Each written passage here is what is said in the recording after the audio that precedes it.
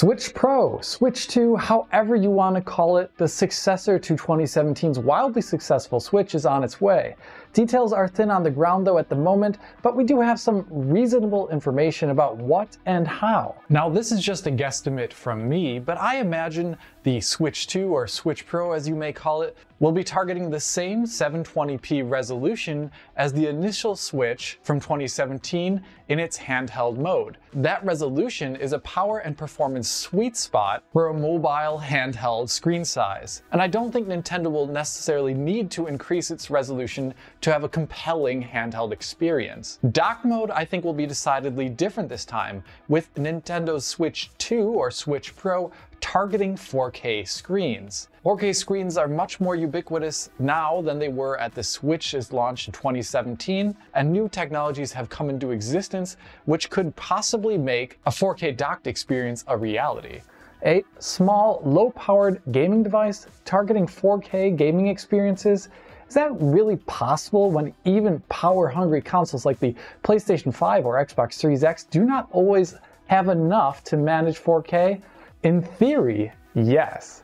As to how a Switch 2 could do 4K, clues can be found by looking toward the very latest Tegra hardware system on a chip from Nvidia called Orin. The Orin SoC is based on Nvidia's Ampere architecture and contain the CPU and GPU which the next Switch will most likely be built upon. Since this SoC uses Ampere architecture, which powers the latest RTX 3000 GPUs on PC, that means it features Nvidia's Tensor cores, which drive Nvidia's Deep Learning Supersampling, or DLSS as it's called. DLSS has been a key innovation for Nvidia in the PC space and works by having a small AI program run on these tensor cores on the GPU, which then takes lower resolution images and transforms them into higher resolution images by the AI program combining information from multiple frames over time. With DLSS, a Switch 2 could have a realistic avenue to drive ultra-high resolutions like 4K. That is, assuming Switch 2 has the performance to do DLSS at interactive frame rates. According to Nvidia, the Orin SoC's machine learning capabilities max out at around 200 tensor operations per second at 45 watts, which is more than enough to run DLSS 2.2, but Switch 2 will definitely not be running at 45 watts. For example, the original Switch's max power consumption was around 10 to 11 watts in game based upon our experiences and tests in docked mode. So clearly the Switch 2 would need an SoC in the 10 watt range or so. Perhaps unsurprisingly, Nvidia has a chip that covers this ultra low power bracket with its NDAS version of Orin. This is running at 5 watts by default, and this chip looks to be a realistic contender for Switch 2's power budget. If Switch 2 were to use this chip and target a similar SoC wattage like we saw in that initial launch version of the Switch in 2017, Switch 2 would have around 20 int8 TOPS, or tensor operations for machine learning calculations at 10 watts in its docked mode. Those 20 TOPS though are for the docked mode, where I imagine the handheld mode would have half the theoretical performance, much like we saw back with the original Switch. And I think as a result of this lower theoretical performance, Switch 2 in its handheld mode, which would probably also be targeting a lower screen resolution like I mentioned earlier of 720p, well, I imagine it just won't actually necessarily need DLSS and could use that performance elsewhere. So I imagine DLSS would really only come into play theoretically in a docked experience where you have that extra wattage and power. Would this theoretical performance be enough to run 4K DLSS on a Switch to enable 4K gaming in docked mode? To investigate this question, we can look at the situation on PC and do some fuzzy maths to see where Switch 2 might end up.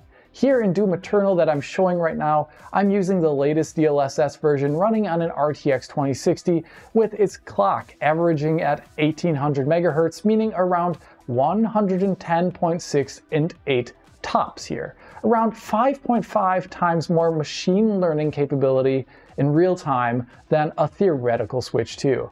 On the left-hand side, I'm going to add in an image here of the game running internally at 1080p without anti-aliasing and just being upscaled to 4K with the game's native scaler with a 4K HUD.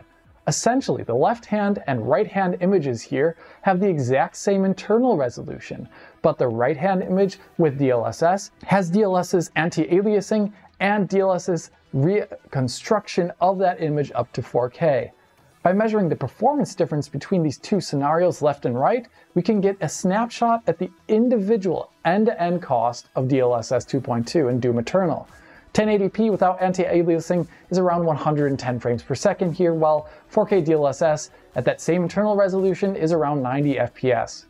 The number we're interested in here though is not the frames per second difference, but the cost of DLSS per frame. On the left, each frame is rendered on average in 9.2 milliseconds, and on the right with DLSS, it's 11.1 milliseconds on average. The difference means an end-to-end added cost for DLSS that is 1.9 milliseconds to give the game its anti-aliasing and make it look like a 4K image.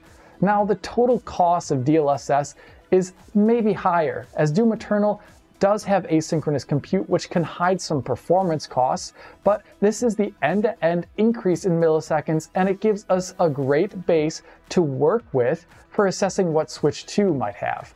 Assuming a linear scaling factor between 110.6 tops of the 2060 here from this scenario to 20 tops of a possible Switch 2, 4K DLSS could add around 10.5 milliseconds end-to-end per frame on that theoretical Switch 2 hardware in a game like Doom Eternal.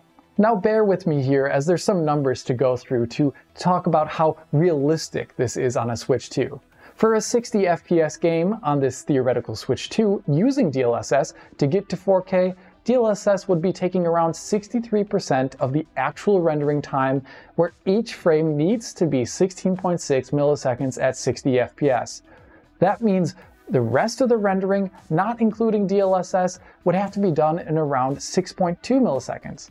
That means the game would have to be running at 162 frames per second before even DLSS was being added. I don't think that's a very realistic number, honestly, for a game with modern visuals and features on a low-power mobile gaming device. Assuming DLSS costs this much at 4K on Switch 2, I think 60 FPS might be out of the question on average. Rather, I imagine games utilizing DLSS with modern rendering features would instead target 30 frames per second. At 30 frames per second, where each frame takes 33.3 milliseconds to render, DLSS would take up 32% of the rendering time in that one frame. That would leave the rest of the rendering without DLSS to be done in 22.8 milliseconds, and you know what? That's actually quite a lot of time to do rendering. 22.8 milliseconds is actually a lot of rendering time to make a really complex and detailed 1080p image on modern systems like the PlayStation 5 or Xbox Series X, but those peak at around 200 watts for the entire system. Switch 2, which would have 1/20th of the power draw of those big consoles in dock mode probably, would have a hard times perhaps targeting such a high internal resolution at 1080p with such modern rendering features. For the same reason, the Steam Deck from Valve is not targeting 1080p for its modern games. Rather, it is targeting 1280 by 800 at 30 FPS to maximize the amount of shading power it can dedicate to single pixels. This is exactly what I imagine a hypothetical Switch 2 would do, but Switch 2 would also have the advantage of DLSS on top. This is where DLSS Ultra Performance Mode comes into this theoretical picture. 4K DLSS Performance Mode runs games internally at 1080p and reconstructs them up to 4K. 4K DLSS in Ultra Performance Mode runs them internally at a much smaller 720p and then utilizes DLSS to upscale to 4K. DLSS cost, though, remains the same as it does in Performance Mode as it's tied to the output resolution. But now the GPU can spend that 22 milliseconds or so at 30 FPS to shade fewer pixels. That means much prettier but less pixels. Here I imagine a Switch 2 would run internally then at 720p and pour all of its rendering power into those 22 or so milliseconds. In such a situation like this one, DLSS would be magnifying the Switch 2's resolution capabilities by 9 times. But how does it actually look in the end? How does this 4K Ultra Performance Mode DLSS hold up in practice? Does it really enhance resolution fidelity by 9 times? Well, let's look at a couple test examples here. First, let's answer the obvious question in the room. Does it actually look anything like a real 4K? Now, I've looked at this in other videos in the past, examining ultra performance mode at 8K and even at 4K with the latest DLSS version. Now, I've come to the conclusion that essentially it does not actually look like a real native 4K, as there are a number of issues that occur when reconstructing from such a low resolution and amplifying it by 9 times. You have some temporal issues where there could be a moire pattern forming or a little bit of ghosting here or there. Or you can have detail not resolving perfectly like you may see in a real native 4K image. Unlike DLSS in performance mode or quality mode above that, ultra performance mode will definitely not have any image characteristics or features that are usually better than native quality like we see in those performance and quality modes. But I didn't really expect that anyway, and rather the point I'm going to make through other examples here is that the image quality you get from ultra low performance mode doesn't necessarily look like a perfect native 4K, rather that it looks rather excellent in comparison to its initial rendering resolution of 720p, and that it's awesome on a 4K display actually. So even though it doesn't look like a perfect 4K, ultra low performance mode will actually look pretty great. And I think a great way to show that off is to show it next to the original resolution that it is internally running at, and that is 720p. Here in Doom Eternal on the PC, we have a native 720p image with TAA, which has been scaled using nearest neighbor scaling to preserve the pixels in a raw form so they don't look even more blurry. Now let's add that DLSS image, which is the same 720p internal resolution on the right hand side, but DLSS is taking that image up to 4K.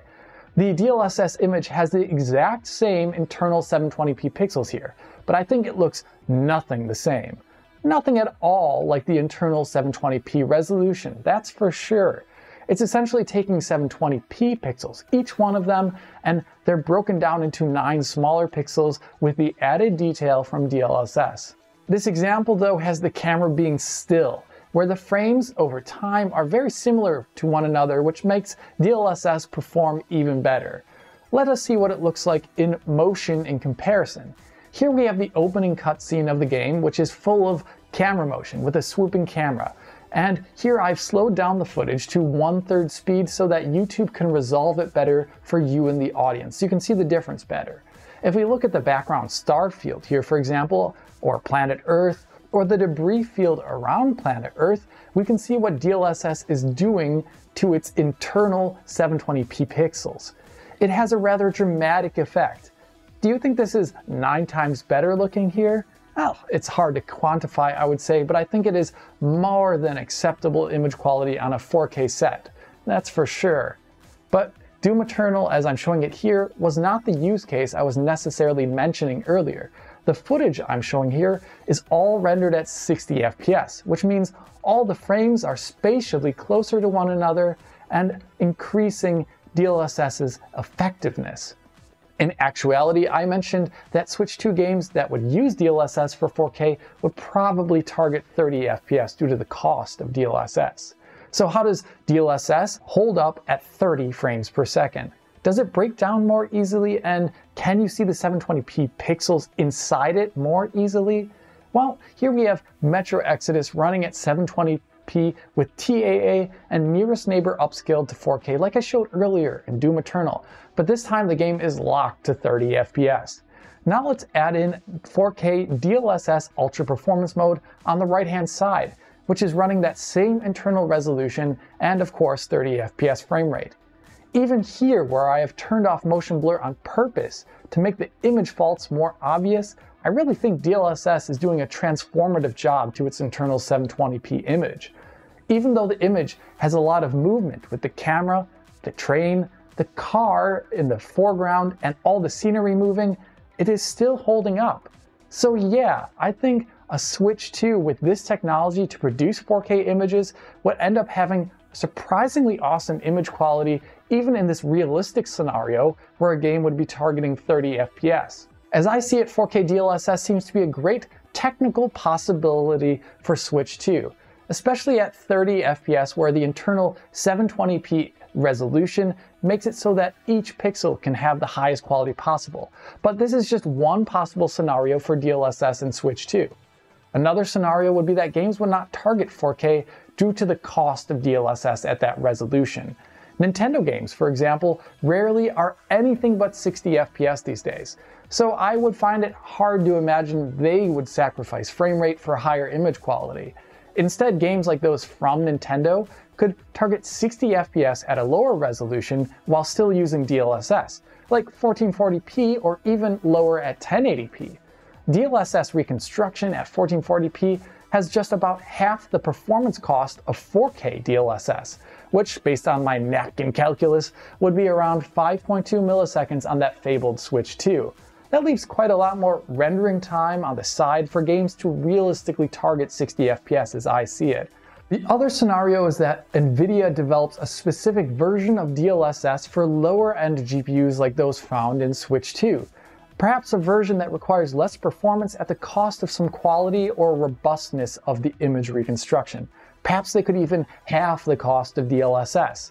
In such a case, the produced image might not look as great, but 60 FPS games using 4K DLSS might become more possible, or those games targeting 30 FPS at 4K could have even better shading and graphics as it's spending less time rendering DLSS. It's hard to say what might end up happening with the specific implementation and what developers might choose, but based upon this little thought experiment here and the cost of DLSS 2.2 on PC, I think it's very realistic that we will see DLSS on Switch 2, and it will definitely amplify that device's visual fidelity in the titles where it's used. Now we just have to wait and see as to how it pans out in the end when more concrete details about this Switch 2 device emerge. But that is enough from me for now. If you did enjoy this little theoretical video talking about Switch 2 and DLSS, please do hit that like button and subscribe to the channel. If you're already a subscriber, hit that little bell in the corner to be informed as soon as Digital Foundry posts a video. If you want to support DF, join our Patreon to enable content like this in the future, and you can also talk to us there on Discord and get years worth of our content in high quality for download. If you want to talk to me about DLSS on Switch 2 or any sort of theoretical stuff like that, well, write a comment below or follow me and Digital Foundry on Twitter. And as always, this is Alex bidding you farewell und auf Wiedersehen.